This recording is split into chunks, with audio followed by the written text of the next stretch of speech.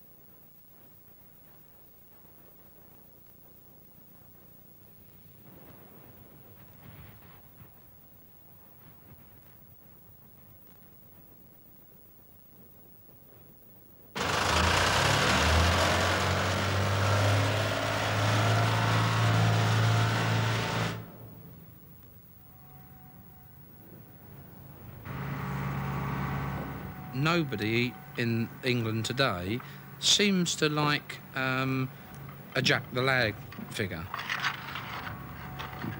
Nobody likes to think that an entrepreneur has come into the village. People do not like change. Have we got a hammer and a peg? I've got a hammer. Can we? Get you a peg. If you can get me a peg, because what I probably did is I moved when you were plumbing up. Maybe if I was Lord Kingham Smythe, that maybe I would be offering them in, and maybe they would be offering me out to drinks by now. Maybe it's because I'm just Ken King, Jack the Lad type entrepreneur, that they do not like that aspect of it. I don't know. I've not met them. They haven't met me. They do not know what we are doing here. Robbie, that's probably me at that end, Buster. Yeah, Buster, the peg's in there, so that's right. It's me at that end.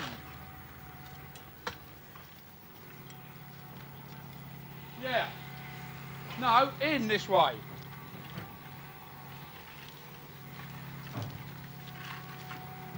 Well, I take my dog for a walk every day, morning and evening. He's called Max. He's a lovely bearded collie. And I noticed as these walks went along that things were happening there. There was an old barn on the North Drive, which was pulled down, and they started laying foundation stones and bricks and things. And I said to them, the workmen there, I said, what's you just redoing the garage here in this barn? They said, yes. Well, as time went by, it was quite clear they weren't doing that. They were building a series of an office on the ground floor, and they were obviously going to do something on another floor for which no planning permission had been asked. And then in the rose garden next to the churchyard, bricks were being put down, and then bricks were being put and foundations laid all the way along the path to Avebury. And I realized that something very fundamental was happening here. And that was when I really first became alerted to it and alerted others to it. Well, you finished on that tonight, Rick, and that's it? Finished? No. Oh, you got that gable? You won't finish that tonight, though, will you? No, I'll finish the block. Tonight? Yeah. Lovely. How are you doing, Duff? Okay. All right. All your gratings in? No, there's just one to go in there. Lovely. Getting on with it. I'll phone Bill tonight, then, shall I? Phone Bill tonight and get him down next week? Yes, by all means. Because his tiles have turned up today now. Just patience to go on now. Yeah. What we're against is the intrusion of developers. What we're in favour of, what we're working for, is the preservation of Avebury as a World Heritage Site and a living village. We're not against individuals, personalities. We're not against changes. After all, Avebury has seen more changes perhaps than any village in Britain in its 5,000 years. We're not against those, but we do believe that this is not a place for the big enterprise culture, sharp boys, the developers, the property and tourism developers. We feel that we've taken them by storm. All of a sudden, we've had our juggernauts, our concrete mixers in, we've had our brick lorries, our tile lorries in, and everything of this sort of nature, and all of a sudden, it's, good God, what is going on? It's all going too fast. Well, to get anywhere in this day and age, you've got to act fast, you've got to get on with things, and you've got to do it now.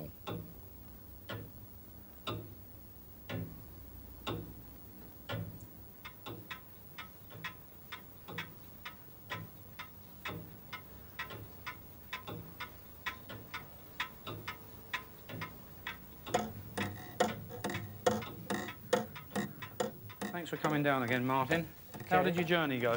Wasn't too bad, apart from the rain and the M25. Yeah, a bit messy then, doesn't it? That's right. As you know, Ken, we submitted the planning application. Yeah.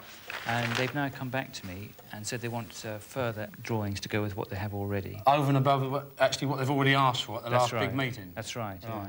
Do you think that's being a bit playing funny buggers with us? Well, I think what they are, they're very worried about Avebury Manor being an important site, and they, in a way, they're putting you through it, I think. Yeah.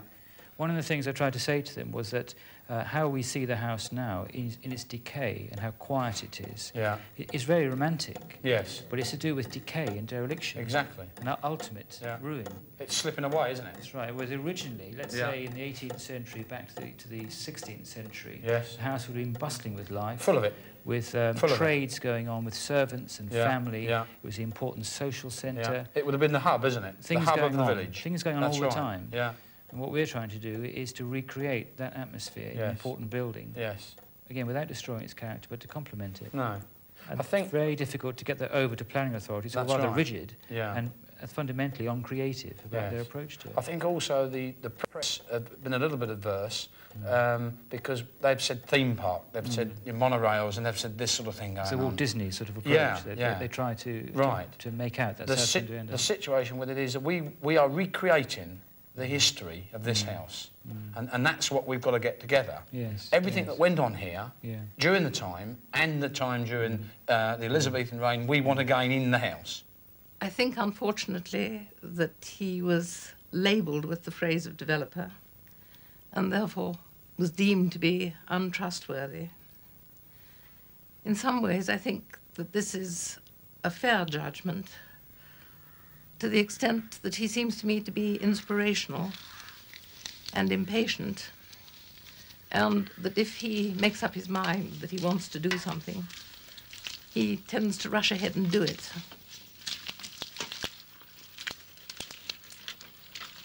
Ken was told that if he was restoring a building, he didn't need planning permission. Unfortunately, his restoration resulted in the original building falling down and has been much more wholesale than anyone expected, so that he now does require planning permission. Those planning applications went in last week, but Kenneth didn't find them satisfactory and have asked for more information. And we hope they're going to get cleared through the Planning Committee of Kennett District Council on the 12th of January. When I actually saw what he was doing, I thought, my God, he's just bulldozing everything to pieces, and no man could possibly have any love for the place doing this. But as I see it gradually falling together, I think he's trying to put things back as it was, but perhaps the easy way. I'm very much in favour with anything to do with the Elizabethan age, and I think his figures, all dressed in beautiful Elizabethan costumes, would be an added attraction to the manor and to the visitors, and I think it would be very nice. Do you want to check this position? Yes, please, Jane, yeah. Stand how you want him to look. What I'd like to do is as if it's just been startled coming into the room. Right, OK. So if I put him on, what we have to do is cut the back of the neck away. Yeah. And also cut the fiberglass to get him to do that. Yeah. What do you think about this? If we have him like that? And obviously we're going to get the startled-eyed effect, are we? Yeah, when we get the glass eyes in, you know, we make him look, maybe furrow his brow a bit more. So as if he's got an expression on his face to say who's coming in. Yeah, lovely, lovely.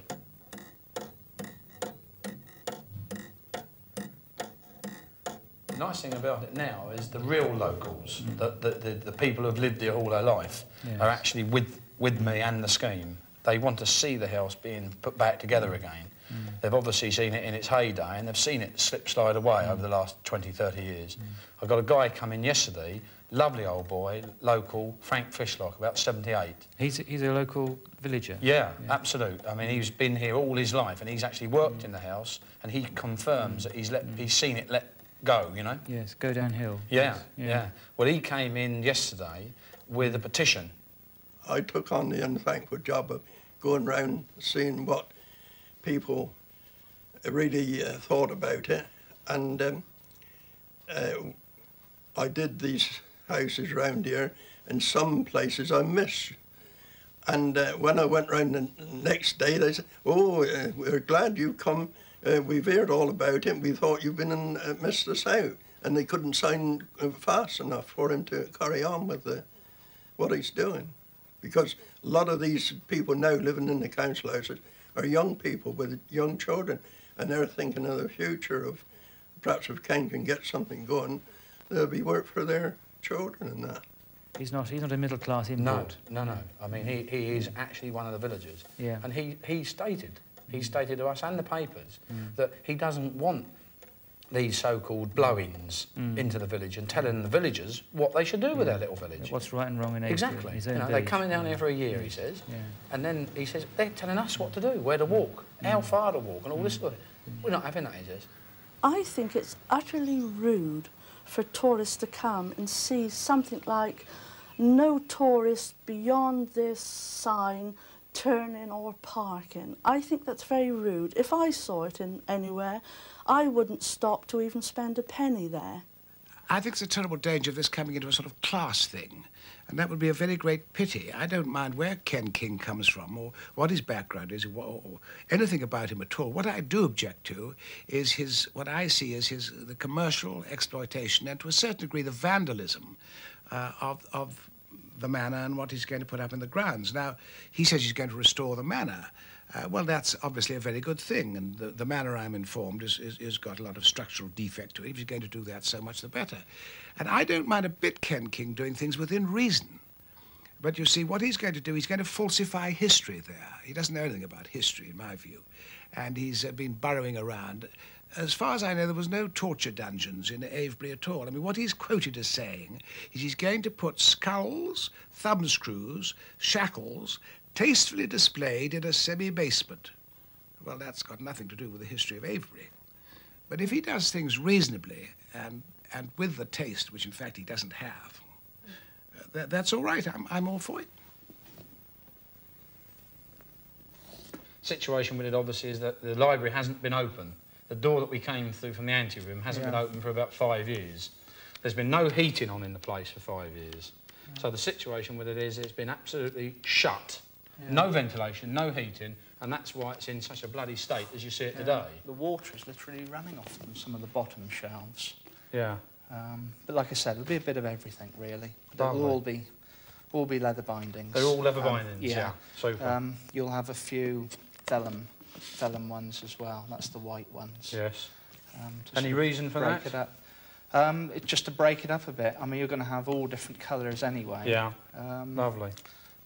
You know, shame to have all dark ones. Just it's going to look really grand when it's finished. Yeah.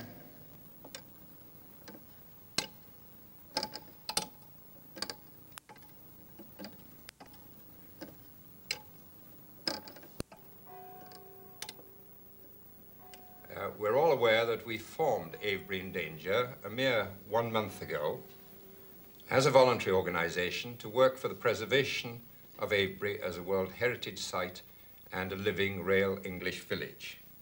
Now, I think we would all agree that the Avebury Manor scheme represents the unattractive face of the enterprise culture, and we are determined to exercise our democratic rights to resist it. That's our aim.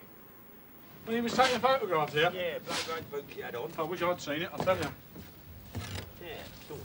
They got a cheek of bloody nick eye, haven't they? Yeah. Anyone else got any thoughts on the best strategy to adopt? Sorry to interrupt once more, but before we go on to that, am I right in thinking that somebody, is it Lord Avebury or somebody who's getting in touch with UNESCO to try and get from them a statement? There was a letter. Yes, there's a Jane, letter here from Jane Fawcett, who's Secretary of ICOMOS, which is the International Council on Monuments and Sites.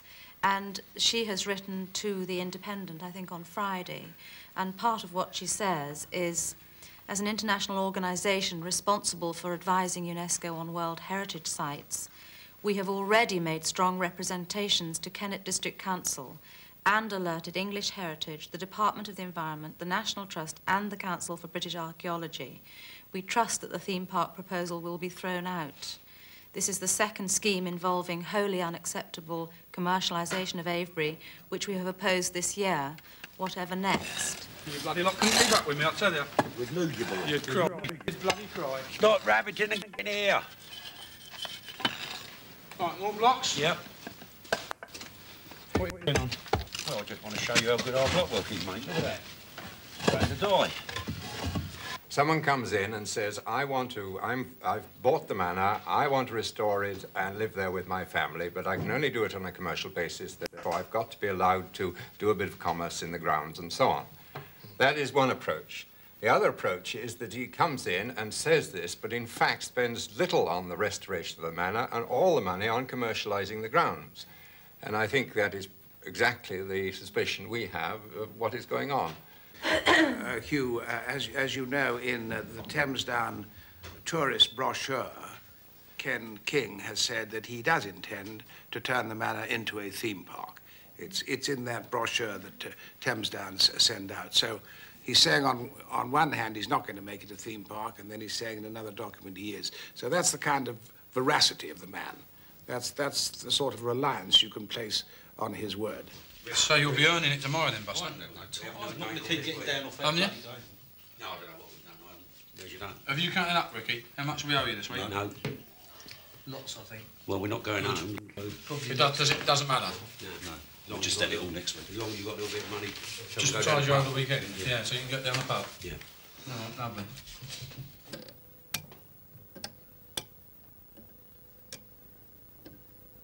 I think that the feeling of the meeting is, one, we ought to write to English Heritage and ask them to get stuck into the question of survey of a Grade 1 listed building. Secondly, we ought to write to the Kennet District Council now, just as Richard has said now, giving our arguments, and that letter should, am I right, should urge rejection of the lot.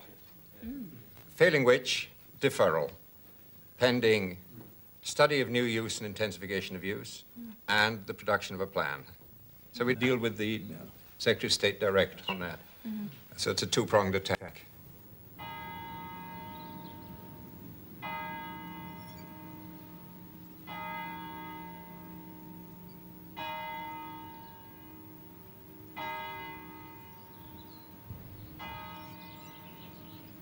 Early February, the planning committee members came round on our invitation.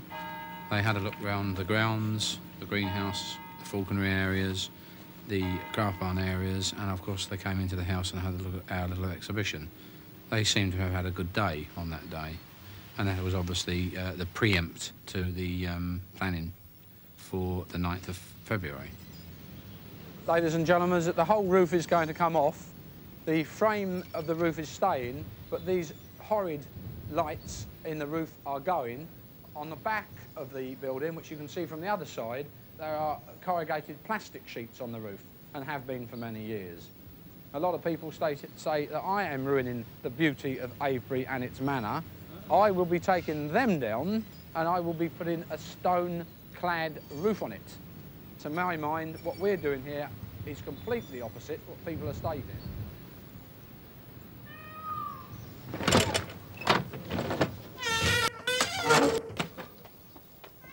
You got here then? Yes. All right. Nice to see you. Hello, John. John basically is Gillian's younger brother, and Janet his wife. They have been contracted to come down here to be the estate's managers, and this is Janet and John's life, we hope now. You want a cup of tea now then? We'll have a cup of tea, and then we'll start unloading, shall we? They're going to make sure that our cream is fresh, our cakes are fresh, our sandwiches are not hard, our tea and coffee is hot. No escapes now then. No, we're here and that is it. This is it. They've got your bedroom in there, Richard. We've got the flag up as well, Janet. Yes, yes, it's the anniversary of the accession to the Queen. Queen's accession.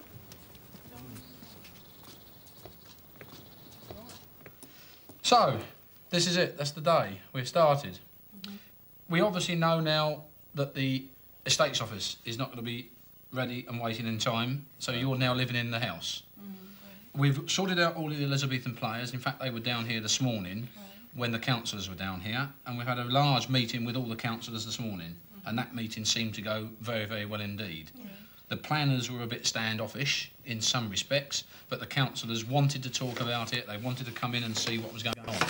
So obviously the situation with it is that they are the people who are going to say yes or no. What do you think of the fencing and everything?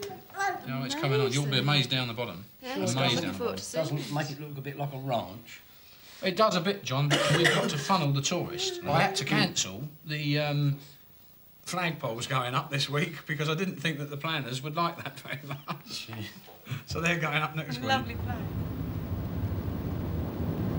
The applications that we've got with the Kennet District Council today are the greenhouse for selling a few of the plants and roses from the herb and rose garden. We've got the estates office and accommodation for the estates manager, 2 or 3 blocks of craft barns. We've got the falconry mews and the falconer's kitchen, and of course the vintage car shelter for my vintage cars, together with the adventure playground, which is the wooden stockaded castle effect with all of the play equipment inside, including the equipment for the disabled child. I'm hoping that the majority of them will be passed today. If we don't get any applications today passed, then we're going to implement our B Road plan of attack, which doesn't require any planning permissions from Kennet District Council at all. It's not what I want, unfortunately, and it's unfortunately not what the Kennet District Council are going to want. But our B Road of attack does not need any planning permissions at all whatsoever, and we shall carry on along that road. We will be opening on the 24th of March, Good Friday. Mr. King advised us that he had been in consultation with his solicitor and his architect, and their advice to him had been that he didn't need planning consent for these various buildings and works. We advised him that we didn't agree with him, and as a result of that he did stop work and submitted the necessary planning applications. The problem is that the committee members made it quite clear today that they regarded this as a flagrant attempt to get round planning control on a site where he couldn't reasonably have expected to get away with such development. Partly as a result of that, and partly because they didn't feel that what he's now built is appropriate, they have decided to refuse all 7 of the planning applications he submitted and to take enforcement action to ensure that those are removed. Of course, he will still be able to open the manor house.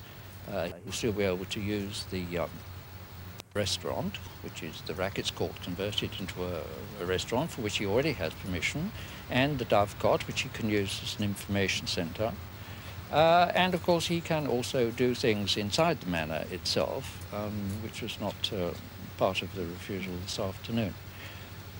Otherwise, I think that's about the end of what Mr. King can do. Myself and for the Trust, we must be very satisfied with this outcome. Avebury is a very vulnerable place. With a large number of visitors, we have a delicate balance to keep between preserving the monument, in allowing the largest numbers of people to enjoy the peace and tranquility that exists at the moment. There are a great many things to enjoy at Avebury without an element of deliberate entertainment. And I think that element is what we've seen turned down today. Disaster, complete disaster. We were very disappointed that in fact we didn't get any of the planning permissions. Plan B will obviously take effect from today onwards. The situation is obviously the Kennet District Council have taken it on their back with their councillors that of course they're trying to put one down on Ken King because of course he's overstepped the mark. As one of the papers said, well, we can't have Jack the Lad about, can we? The situation with it is Jack the Lad's going to be about, and he's going to open his Elizabethan experience on Good Friday, which the public will be able to enter.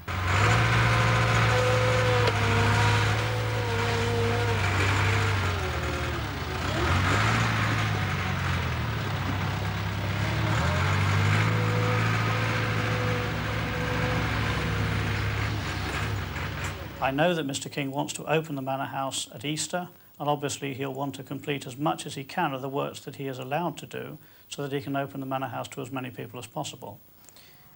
because of the amount of work that's already gone on, I would have to assume that he will want to pursue the matter as far as he possibly can and as quickly as possible. To that end, he could, of course, immediately appeal against all the planning refusals, which would set in train the appeals procedure and a possible public inquiry. That will take something of the order of 4 to 5 months to arrange from the date when he submits his appeal. So it's unlikely we'll be holding a public inquiry much before the middle to end of the summer. Following on from that appeal, the inspector will make a report to the Secretary of State and ultimately a decision will follow. The craft barns, unfortunately, have been stopped. The enforcement orders on the craft barns and 1 or 2 other items have now been placed upon us, and the stop notices have in fact been awarded to me as well. The situation with that at the moment is that we are obviously going to appeal on that, and if need be we will take that further and go to High Court. However, everybody's turning up. The Elizabethan players are turning up, the Falcons are turning up on Monday, the Elizabethan players are here this afternoon, so it's all gelling together quite nicely. The only one thing that we won't have is the craft market.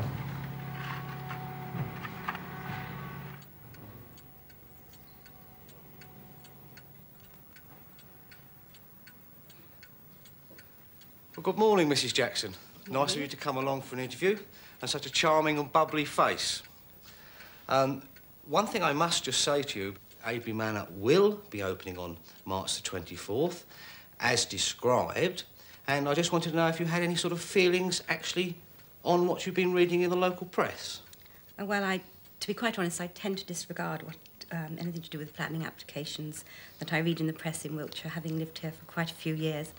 And that things do tend to get blown out of all proportion until you actually come and see for yourself. Then you tend to disregard. You use your own sort of feelings about places when you go and see them.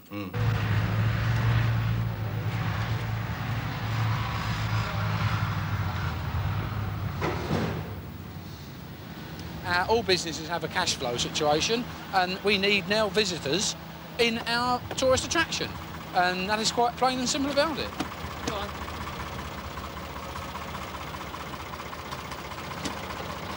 It would also entail is to wear these lovely costumes here. It really does add to the atmosphere of the Elizabethan experience at Avebury Manor. The gentlemen will also be in their costume. For example, the car park attendant will be wearing something similar to that. And other gentlemen that we'll have working on the actual estate or in the grounds. You're used to wearing a uniform, of course, though. Yes, I am. Not quite like that, though.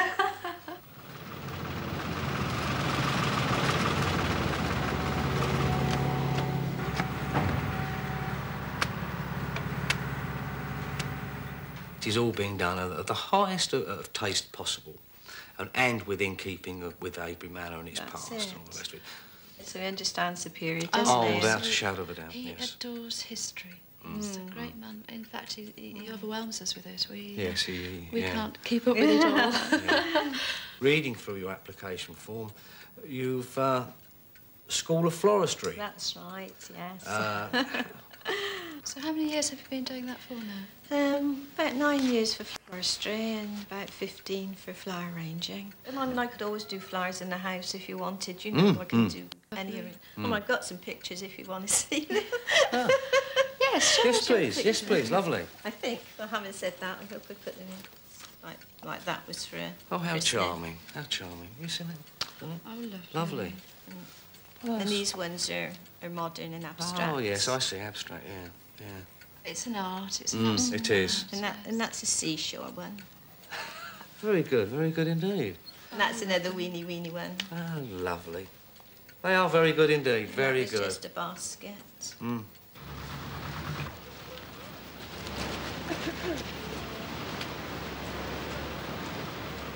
That connection down there is a bloody total mess. Well, let's put some of it first.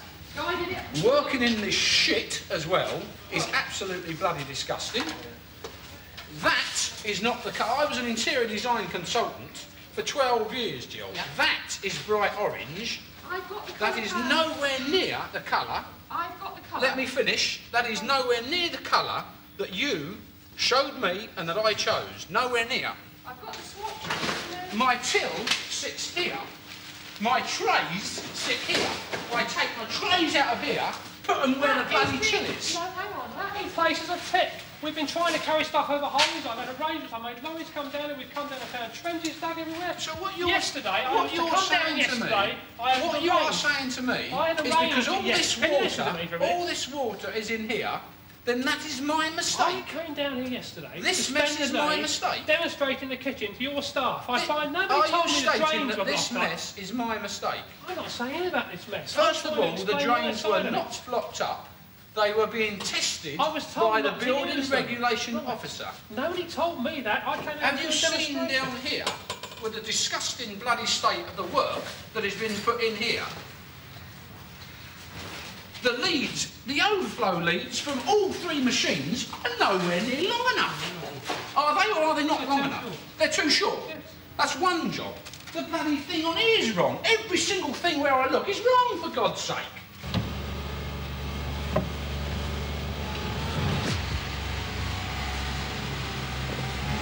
And you can see the site. We've had terrible conditions getting cookers and pieces of equipment which are very valuable, which Mr. King is paying for. We're trying to get them over really a building site. With large holes in the ground, we've had to manhandle stuff. Really like carrying it through trenches almost. Our whole lads have done a very good job, and they come back every day full of mud and muck and cold. It's really impossible to work here, and I feel very proud with the lads that work for me in the company, because they've really put in a very good effort. And all I've got this morning is slanging, and I really feel extremely upset because we are a good, reputable company, and we have done our best, and it will be open on time, in spite of everything. The signs have arrived. The A-boards. The A-boards have arrived. Are the light boards up? The light boards have arrived. Are they up? No, they've just arrived just before you got back. The ice cream has arrived. We had a panic trying to get the fridges up and running before we could put it in. The power's been going off about 3 times every hour. I've had to run up here and switch that back on. I do know how to do that now. If somebody applies for something for town planning and they're unsuccessful, usually what happens then is that the person doesn't proceed. They perhaps come back on another tack and try again. And as you all know, not so Mr. King. He's just proceeded. Now, the law is framed in such a way that it assumes people are reasonable and law-abiding, so immediately the town planning law isn't really structured for this situation. In comparatively recent times, a new weapon has come in called the stop notice, which is rather like the sort of small man's injunction. And stop notices have been issued on Mr. King. For every notice that arrives, Mr. King has to do something about it. He's then in a binding legal situation. He must consult with his agents, with his lawyer. He's probably got intended times of going to court. He's got to pay his staff. He quite probably is going to have to pay a lot of fines. And quite shortly, it's going to be a full-time job. Somebody else is going to have to run Avebury Manor just because he's going to be so busy on this front. We still haven't got any litter bins. Toad. We haven't got litter bins. We'll have to go for plastic dustbins. Try and get 10 of them tomorrow morning. Put around the place. Friday's nothing open. Yeah. All right, we've missed it then. We've got no litter bins. Yeah. Unless the DPO place is going to be open. Saturday? Could well be. That's Not what really be worth a good try. because we're open Linda Saturday. has ascertained some nice Yeah, wooden open ones Friday, up in Good Friday Blackpool. the weekend. Really? Yeah, The thing is, the but for contract was 8 supposed to dustbins, finish it's on £600. And Linda I've fell got, off a chair. What we need to do somehow is stop Mr. King earning money this year. And it seems to me that we ought to urge the local authority to serve an injunction to stop him actually encouraging traffic down his driveway. Because if you stop him earning money, with all the other matters that's the sole purpose of all this work is to earn money. Yes. And if he can get 2 million people through the gates first weekend, he'd be delighted. Why can't the bloody workers get out? They're still here. They put in correct what was wrong, Janet. John, may I say that they have, I hope, put some sheets down on that Yes, carpet? I have checked them 3 times. Right, who's had me tea or what? It's the main cardboard, point. Somebody's had me not tea or sheets. once. Eh? It's cardboard, not sheets. It is Cardboard. protected. I have checked it now and again. And I give someone a rollicking for putting his boots on the car. It sounds as though my range of crockery for the serveries is not here either. Well, no, that's Jill Cooper Catering said that. No, it's not Jill Cooper Catering. I know she's not, but yeah, but I haven't seen it. We've had some round bowls arrive. Well, that's what I'm after. Well, they're here The white. Yeah, white round bowls. That's it. That's Two it. packages of them. That's fine. Yes. French. Yep, pilly bag. Come on, everybody. We've got bags of bloody time to do it. Oh, but Ken, we can get on with it. It's only... Yeah, we we don't sleep tonight. We don't have any sleep. We never had sleep We don't last have any night. sleep. That's all right. Well, we better get the bottles out. One day's enough to go without sleep, but 2 days is a bit much. different. But if he disregards, if he's not noticed and puts in, what happens? Right, well, you've got... They take him to court. Yes, that's right. They take him to court and he would be convicted of ignoring these notices and he would be fined, just like Mr. de Savary was fined. If he's got 89 of them, and suppose he was given the maximum fine for each of them, maybe they're not all finable notices, but a good 20 must be, he's in for a very severe hiding. Now, it seems to me that the District Council has thought this through and have decided to apply everything they've got. And I do think now that the owner of Avebury Manor is on a disaster course.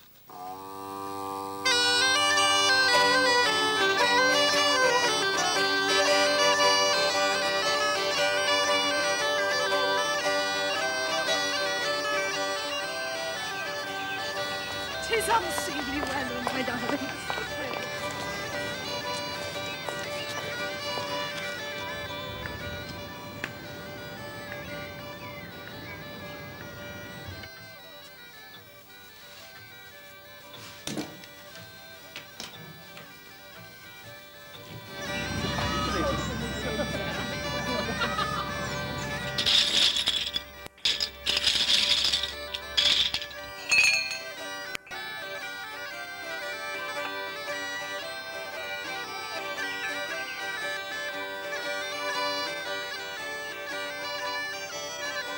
Well, generally speaking, the real Avebury person is all for it. It brings life to the manor, life to the village, and also employment. And they're only doing what was here over and over again, really, perhaps in a larger way.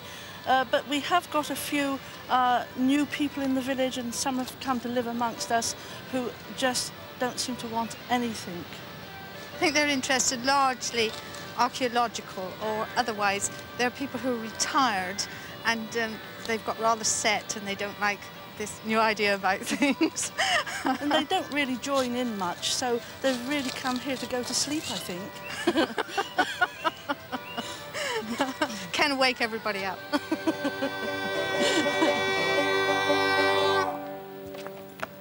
Bravely done.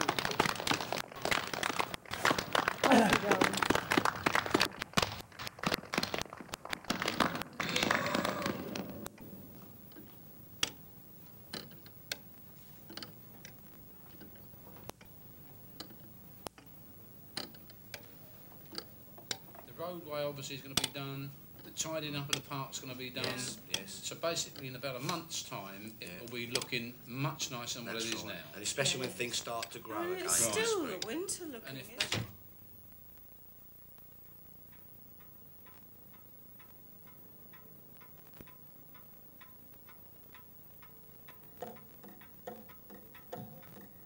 No doubt we will have one or two new ideas for the future of Avebury Manor, which has got to be an enterprise. It's got to have a bit of an enterprise so that we can actually continue, and we feel that that has got to grow in the next maybe 5 to 10 years. It's going to take that long to get back together because, of course, we have a good 20 to 30 years of rot to sort out.